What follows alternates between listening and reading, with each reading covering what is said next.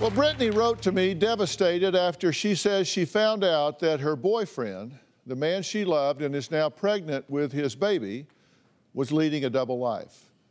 She says she was shocked, destroyed, duped, and wanted to be here today to help other women avoid falling into the same trap that she had fallen into. Now, as we always do, we research our stories top, side, and bottom. But as we began digging into Brittany's background, we received a very curious, unsolicited email just out of the blue claiming that Brittany was omitting some very key pieces of information from her story. And I mean some huge pieces. This friend claims Brittany is the one leading the double life and is a lying, catfishing con artist.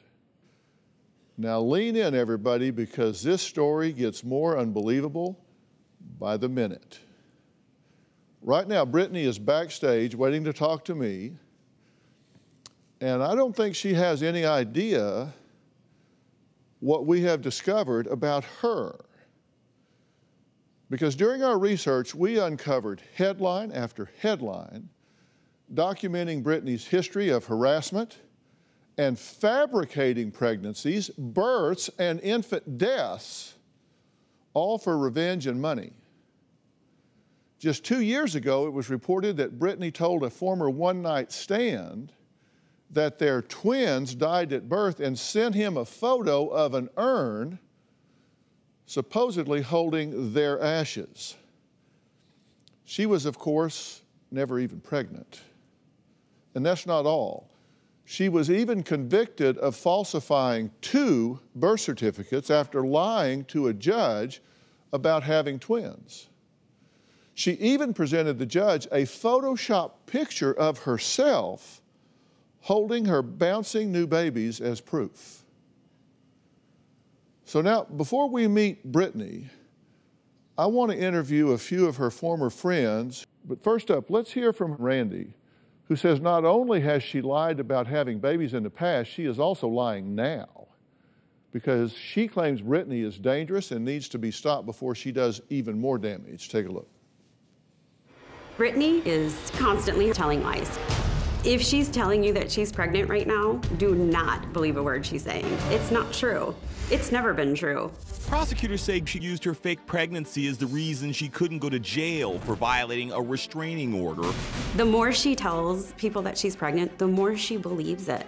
When I first met Brittany, she told me that she was pregnant with twins by a doctor. I was convinced that she was. She looked and she acted pregnant. I mean, she would hold her stomach, wouldn't drink. She even had morning sickness. On top of all of that, she had sonogram pictures. Later on, I actually found out that she stole the pictures from a mutual friend. Brittany is constantly setting up men and making them believe that she's pregnant by them. Brittany finds men on dating websites. She will wind up sleeping with these men. One time, she tells them that she's pregnant, harasses them, extorts money from them, and these men give it to her. I actually know 3 men that she's done this to. This is her paycheck, and that's why she does it over and over again. It's absurd. She constantly destroys men's lives and just turns their world upside down. Last month, police arrested her and took her to a hospital where tests confirmed she wasn't with child. But on her way to jail, she unbuckled her seatbelt and tried to jump from the moving car. Men absolutely need to be protected from her. Now, if what her friend is saying is true, if what the media is reporting is true, if all of this is true, then she wrote to us and is trying to catfish us.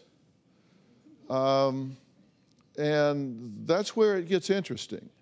Now, Randy says she went from friend to foe when she learned about Brittany's lies and actually testified against her in court. Because of all of her plots and schemes, Brittany has had to go to court numerous times. One time, she had me go to court and testify on her behalf. Brittany was in court because she broke a restraining order against her, filed by a guy who she was lying to and harassing, saying she was pregnant. And I didn't know any of this. I was there to testify that she was pregnant. During the hearing, they actually showed a video of her walking into his place of employment, proving that she was harassing him. She literally sat there and said that she couldn't recall the event. You could clearly see that it was her. After being in court, I realized that everything she told me was a lie. I was furious. I was taken advantage of. I just wanted to kill her. I cut her off completely. I didn't want to have anything to do with her. The next time I found myself involved in a court case with Brittany, it was to testify against her. I was there to support one of her male victims. He made a mistake of sleeping with her one time. She turned right around and said that she was now pregnant by him. He never felt safe because she was constantly harassing him and stalking him. When she saw that I was there to testify against her, she turned as white as a ghost. She knew that she was caught. I testified that everything that she was doing to him was true, but it didn't help. She's still harassing him to this day. Brittany is absolutely dangerous. Okay, listen, thank you for being here, first of all. Thank you for having us. Now, take me through that first phase of your relationship. What did she have you believing? Well, when I met her, she was already pregnant and she was having twin babies, and she said that she couldn't wait because she was gonna get him for a lot of money, and because it's twins and he makes a lot of money, her child support checks will be huge. That was her focus at the time? That was, yeah, her focus at the time. Okay. She told me who he was, and I was like, and she like made up all sorts of stories that he hit her and he, you know, physically abused her. And she was just, you know, making up lie after lie after lie. But for me, there was no reason not to believe her. If somebody says they're pregnant, right, why would anybody like think that they're not? Well, it's hard to wrap your head around that because it's not something that you could conceive of doing, right? It's not something that's normal. So you believe her at the point because there's no reason not to. Absolutely. All right, and then she actually shows you a sonogram.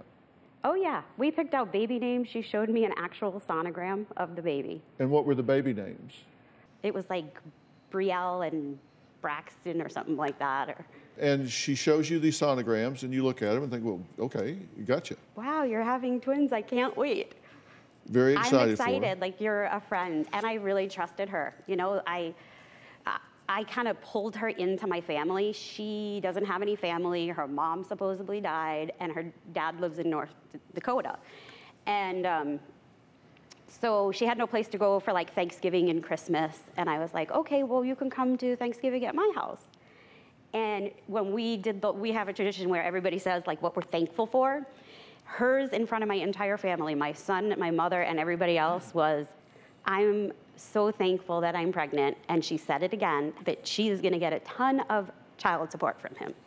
Okay, now, at this point, you're all in. You're helping her. She's being abused, beaten, abandoned, and is having twins on her own with nobody to help her.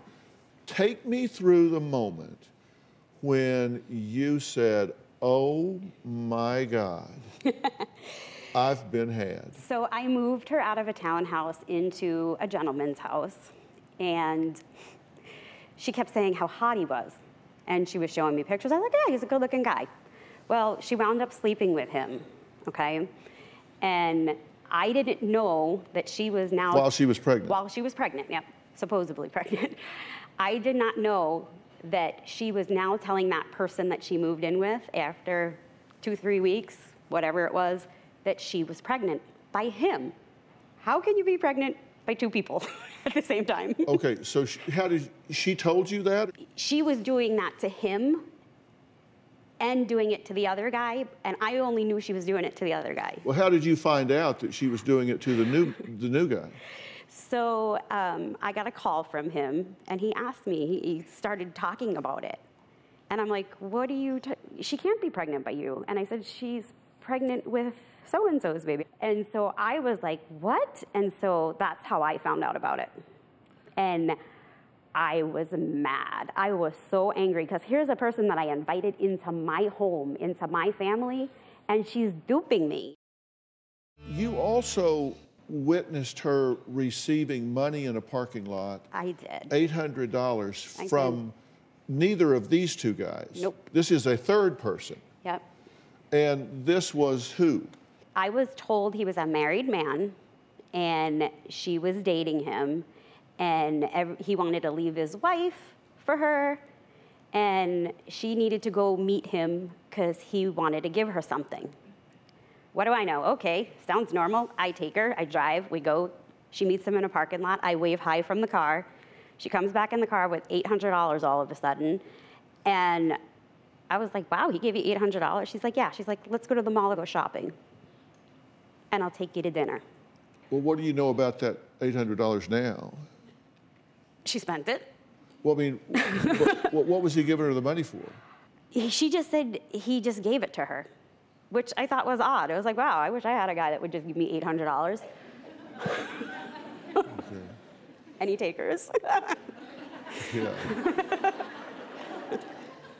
Well, in going through the history, we have now learned that in this history of men that we've tracked down and done, this married man was giving her that $800 as hush money to stay quiet. Yeah, that's exactly what he was doing. How did you know that? Because I talked to him through social media. Okay, was this while she was pregnant? Yeah, but I didn't know until later on. Like when I pieced it together, I realized, and that's when I contacted him. And he's the one who told me what was going on. Okay, so at this point, you know she's pregnant. Now she's moved in, just taken a room in a house with a guy, slept with him once, and told him that he's gotten her pregnant. And now she's in a parking lot taking $800 from somebody that supposedly got her pregnant. Yep. So that's 1, 2, 3 people that own these supposed twins. Yes, and it's always twins. So bells go off in your head at that point. So did you confront her about this? I did not. I cut her off completely. I was so hurt. I was so angry that, that I trusted her as a friend, and she would make up this crazy, ridiculous lie. Let's talk about some of the history of the men. You know of 3 of these 4. Mm-hmm. In 2010, September, man 1. Now, he filed harassment and a restraining petition against her. He filed to keep her away from him. In 2012, man 2, married, claimed pregnant with his child, and this is the one that she met in the parking lot, supposedly called this man's spouse, work, left notes claiming to be pregnant. 2012, February, man number 3, he filed harassment and a restraining order. She claimed she was pregnant with his twins, showed up at his work, left notes in his car, unwanted messages. Same year, November 14th, this man, number 4, filed harassment petition. Again, this is the one she rented a room to Brittany, claimed pregnant with his child after having sex one time, harassed him at work, called his new girlfriend and family claiming that he's pregnant. So you know about 3 of these 4, the ones in 2012. 2010, we learned about from the media. It was reported in the media. Didn't know about that one. Now, you had testified on her behalf at one point, correct? I did. I was subpoenaed to court. Okay, and you testified to what? I testified for her. They wanted she wanted me to say that I knew she was pregnant. That was it. They wanted to know that her family and her friends knew that she was pregnant. Why was that a question? Why? I don't know. That's what they wanted to know. What was the court hearing about? The court hearing was the first guy filed the harassment, and he wanted a restraining order granted, and he was granted the restraining order after it. Okay. Now, during court, this was so crazy, and this is when I knew I was duped, because when we were in court, I got up, I did what I needed to do, I came back, and they started talking about video, and they actually played the video of her walking into his job carrying like a huge baby basket with stuff in it, and you don't see her, and then 5 seconds later, she walks out. No basket. When they asked her, "Is that you?" she said, "I don't recall that." And they asked her it another way, and she said, "I don't recall that." And I was just sitting there stunned in the moment. Okay. I couldn't believe it. Like, it was so clear. I mean, you could see her face, you can see her, like her body, it was her. And I was stunned. And she's denying it. Oh, yeah. And she said, "I don't recall that."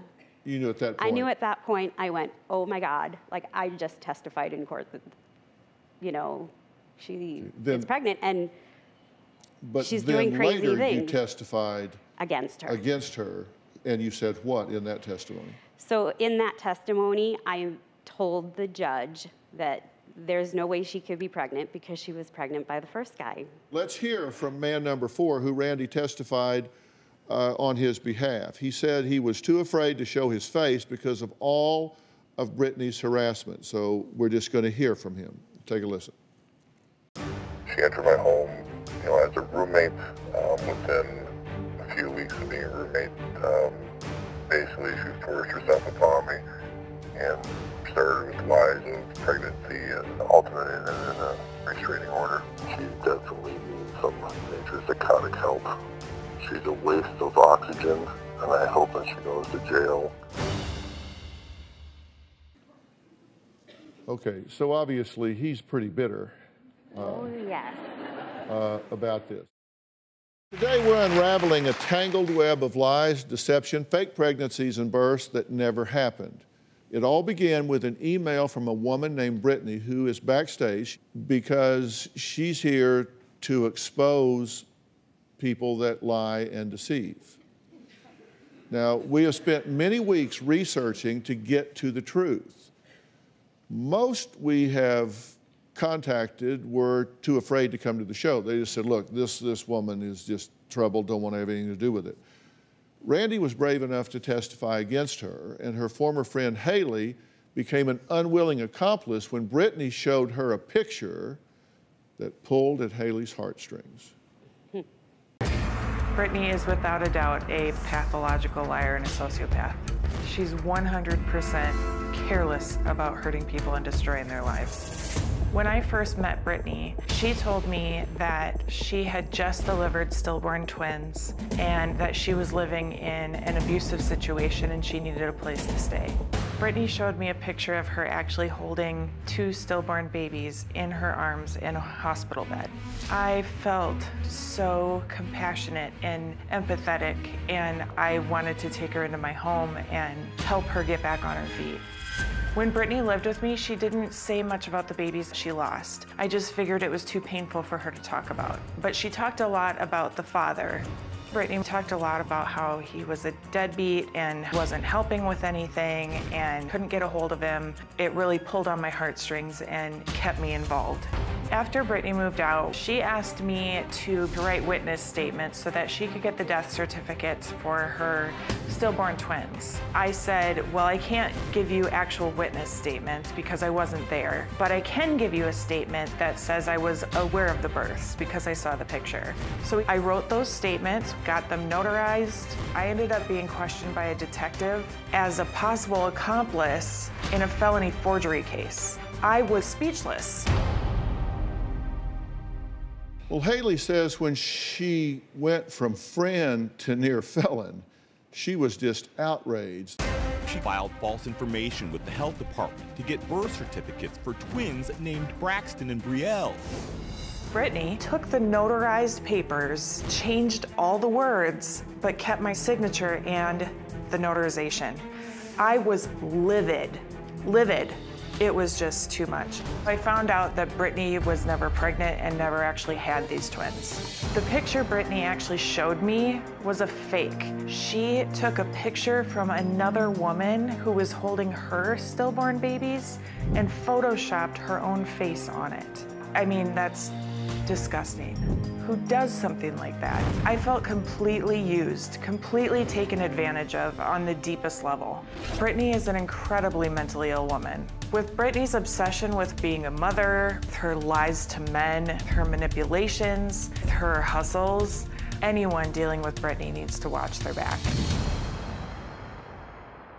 Okay, Haley, thank you for being here. So, like Randy, at first, you believed and had compassion for her, right? A ton. Yeah, I'm a lover, Yeah. for sure. And so she asked you to give her a statement supporting the fact that she had been pregnant. Yeah, that was 2 times after I'd written her off. Right? Yeah.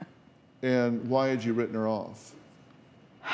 Because she had just taken and taken and taken and taken. Like, she doesn't give anything back. And I had a lot going on in my own life. I was going to treatment for PTSD, and I was walking onto the plane, and she was on the phone with me asking me to find her a therapist. I'm like, are you kidding me? Like, no. So I kept writing her off, but then she kept like having crisis. And I'm like, I'm a women's advocate. I'm a domestic violence advocate. So I kept getting pulled in, and that was my fault, totally. But I got pulled in again. So you limited what you said because she asked you to write some things, to attest to some things that you couldn't attest to, but you said, I won't do that, but I will at least say that I was aware. Right, and we called the state and asked them if that was okay. And they said, yeah, you can say you were aware of the pregnancies because you saw the picture. So I said, great, I'll write that. So based on the picture you saw, you said, I can attest to the fact that I was aware of the pregnancies because I saw the picture of her holding 2 stillborn babies. Yeah. And how did you find out that she had photoshopped her face onto another woman's body? About 9 months later, I get a call from a detective saying, do you know Brittany? And I'm like, and he's like, well, that's common. And I was like, what? And he's like, well, we have copies here of these documents saying that you were at this home birth in this city with this doula when Brittany was having these twins, these stillborn twins. And I'm like, no. Wait, what? I'm like, no. He said, well, it's notarized with your name on it. And I said, I notarized 2 documents that said that I was aware of stillborn births because I saw a picture of her in a hospital bed with her holding stillborn twins, Braxton and Brielle. And he said, well, that's not what I have here. And that's when I realized he was investigating me as part of it. And he thought you were an accomplice to the fraud. Right. And he immediately realized with how shocked I was, he's like, I get it. You are just as shocked as everyone else. I get it. You're not in the case. I'm sorry. She got you too. But it took me 2.5 years to figure out that she got me. There were a lot of headlines that were out there. I mean, there were news articles about this. Woman lied to men, courts about being pregnant and having babies, charges, woman faked pregnancy to get leniency from court system. So there were these kinds of headlines. So you were seeing these, both of you were seeing these, and you met on a message board. There was an article that was in the news. And you know how you can write comments underneath it? Yeah. I wrote something like, she sat at my Thanksgiving table, this woman is crazy. Men should beware of her. And then we all And that's how you guys found me. Okay, so you didn't know each other before. No. She reached out to me when she saw the message. Yeah. And she said, could you call me? And I was like, no, because she thought I was Brittany. I thought that she was Brittany because she has so many fake accounts that you never know if it's her or not. And I thought that she was her. And so I made her voice chat. I said, I'm not talking through the computer with you. Yeah. I want to hear your you voice. guys were Brittany. When you called me, I thought you were Brittany. Right. Well, and when you guys contacted me, I thought you guys were Brittany. Right, because she's pervasive in trying to get into your lives. All right, so let's talk about this. You're aware of 5 men that she claimed to be pregnant with. And you've talked about, one of the things you said is good luck keeping her on stage here because she's jumped out of a 2-story building and out of a moving police car. That's correct. She's also led the police on 2 high-speed chases. That's true. And one time, she was in a store with a friend. They were separate, and she saw... I called the cops on her. She saw her in the store, so she called about the warrants. Yeah. Well, she took off in the car with the little one. She threw the baby in the Didn't back, put the baby in a her. car seat, nothing, and literally led the police on a high-speed chase for about 10 miles. 10 miles. Did they catch her? No. No. She does. Why? Because she was driving so erratically that they were afraid that she was going to cause a car accident.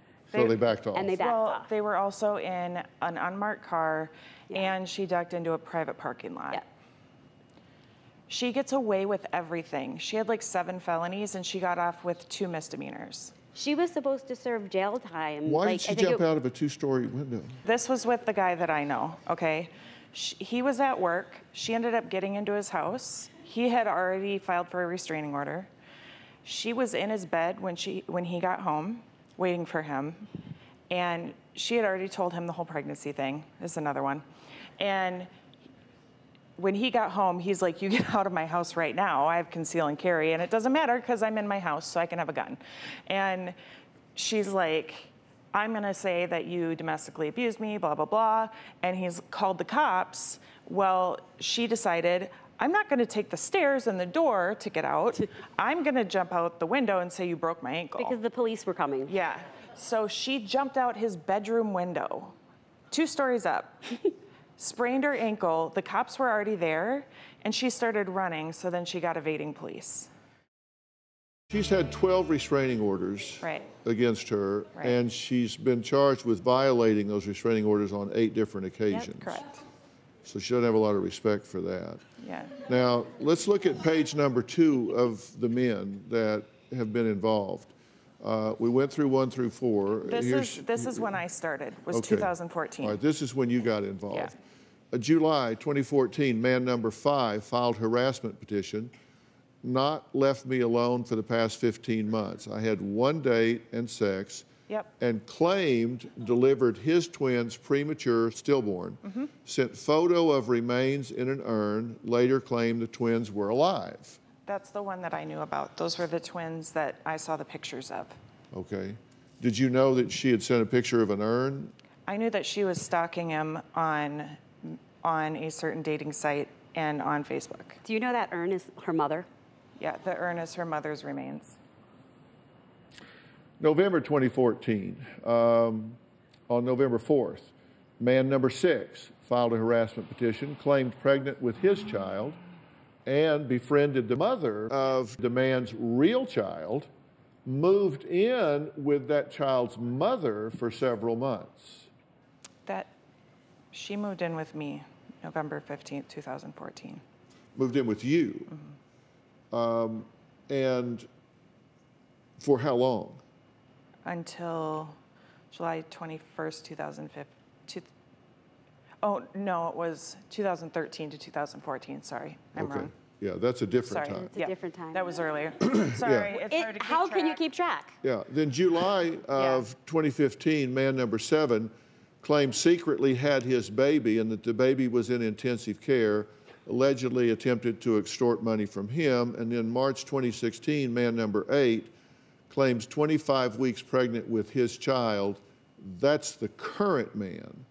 And the man has blocked 40 different numbers that Brittany has used to try to call him, which, like you guys say, you thought it was her.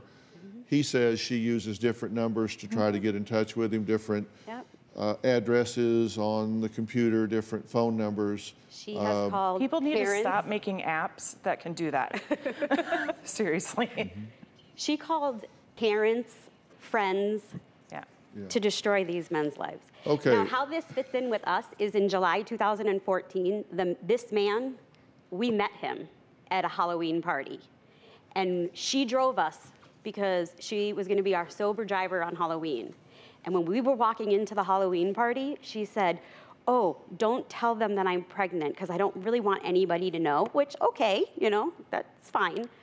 And if they ask why I'm not drinking, just tell them I'm sober cab. When she comes out, she may have a heart attack, break her leg, have an ectopic pregnancy, have to go to the hospital, her mom might die again. She might fall over or have to go wash her fish. Okay. All right, well. Just a disclaimer. No, I got you. I got you. Because of Brittany's shenanigans, she is always running from the police. One time she had a warrant out for her arrest. I spotted her at the mall. I started following her and called the police right away. When Brittany caught a glimpse of me, she booked it out of the store. An unmarked police car saw her and she took off.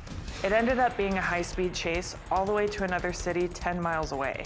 In true form, she actually got away. After the incident, I started to get text messages from somebody saying they were watching me, they were outside of my house, and it started to scare me. I don't have her here because I want to embarrass her. I mean, she's had every headline. She's been all over the news. We want to get her help. She has been found out. I mean, Yeah. That's clearly the thing. This is not, we're not revealing this for the first time. The court has outed her. She's been in the newspapers.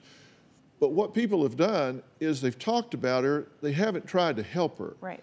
I want to stop her. Right. I want to stop her from victimizing other people, and I want to try to get her some help, because what kind of life is this? What kind of life is it to live going from lie to lie to lie? And you may think, oh, she's just a sociopath, you can't help her. I don't believe that. I mean, there's got to be something going on here. And the questions that she has asked, what causes someone to lie like this? Are they a narcissist? Do they not care about other people's feelings? Are they a sociopath? Are they delusional? And she says, I fear that if this man that's doing this to me, she's saying if the man that's doing this to her is all of those things, will her child inherit them? I mean, I don't know what's going on in her head, but I want her to stop, and I want to offer her some help. And that's why we're here too. We want to make that clear. We're not here to vilify her. That's already been done in the news. We're here because we keep watching men get hurt in our city, and we want her to get help. We just don't know how to do it. She needs to be stopped, and she needs help. And I truly believe that her writing to me is a cry for help. Why else would you write to? Why else would you write to Dr. Phil if you have all? She's got to know. I mean, we check our guest's background. I mean, we do. So at some point, if she's ready, I may ask Randy and Haley to join, and we'll see what's happening. Now, Brittany's backstage. For now, I'm going to put you guys out of sight up here in the audience where you'll be out of her eye line, because she's going to be sitting right here where you're facing me. Okay. And I'm going to put you guys back here. Great. And I'll tell all of you in the audience here, when Brittany comes out, I'm going to let her tell me her story. And I'm going to see just how long she will keep up this charade. One of the things she asked is that we reach out to this man and see what he had to say. And we did. And we have him on tape. And we're going to play that tape for her. And then we're going to let her try and explain why he says what he's saying. And then we're going to go into the rest of her background. Well, we're out of time today, but there is even more to this shocking story. Tomorrow, I sit down with Brittany and I try to uncover the truth. Is she really lying to men about being pregnant? And if so, why? What is her end game? Did she present fabricated photos and birth certificates to a judge to avoid serving time? Are all 8 men lying about her? So what is the truth? There are two sides to every story, and we haven't heard Brittany's side yet, but you will. She tells a completely different story than what we've heard today. So what is the truth? Tomorrow I'll do my best to find out. I want to thank all of my guests today. We'll see you next time. Do you have a story or a question for me? Click the link in the description and tell me what in the world is going on.